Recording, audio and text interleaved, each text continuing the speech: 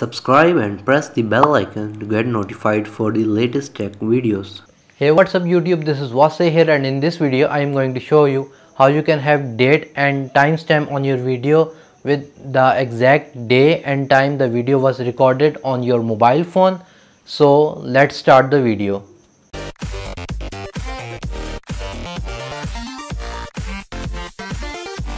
So I'm going to tell you about an app that will help you have the date and timestamp on your videos of your mobile phone. So the app is available both for iOS devices as well as Android devices. So if you have iOS or Android, it doesn't matter because the app is available on both the platforms. So I'm going to be using the iOS software for this video, but the process is exactly same for the Android operating system as well. So let's move toward the app. So first of all, you're going to open the App Store if you're an iOS user, or your Play Store for Android users. So the name of the app is Timestamp Camera. You're going to type it on the search and you're going to search for it.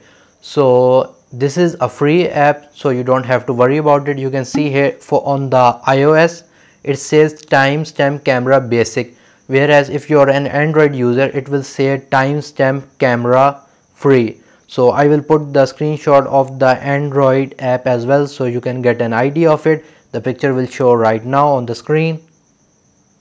So anyways, you're going to download the app on your mobile phone. So once downloaded the app, let's open it. Here it is, Timestamp Camera. First of all, it would ask you to allow access to your camera. So you have to allow access to your camera, mobile phone, etc.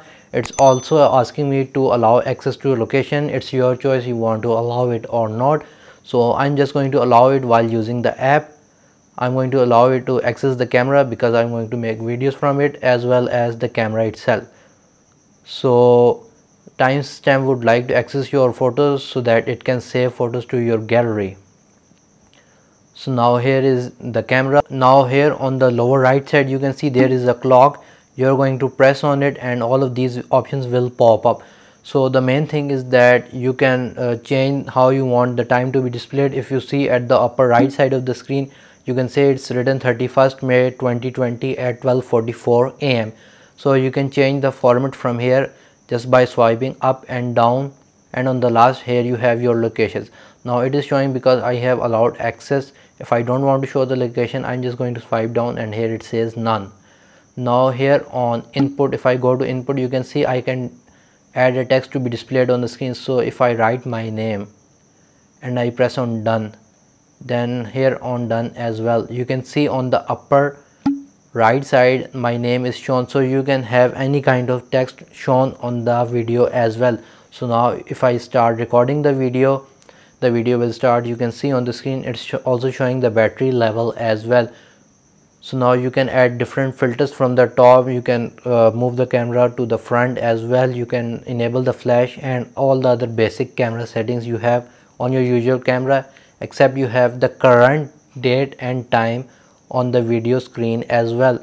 So now I'm going to press on pause and it will save it to my gallery. You can either access it from here on the lower bottom. You can play it and you can see that the time and date is being shown. And the other way is that you can simply go to your gallery.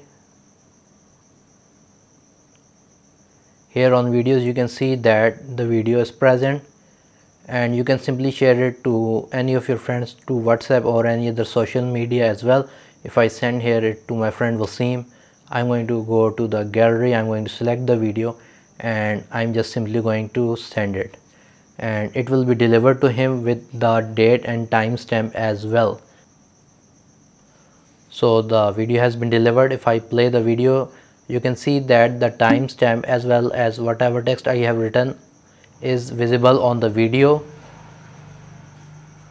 So yeah, so this is a free app, because if you want to go with the premium app, then all it does that it opens some of the extra features and remove the ads. But if you are a student like me, you don't need to go with the premium software.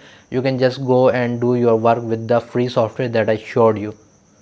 So guys, if you like this video, please give this video a thumbs up. If you have any kind of questions regarding this video, write them in the comment section below. and if you haven't subscribed to my channel, consider doing so. I will be making future videos as well regarding these kind of topics. Anyways, thank you for watching. See you guys in the next one.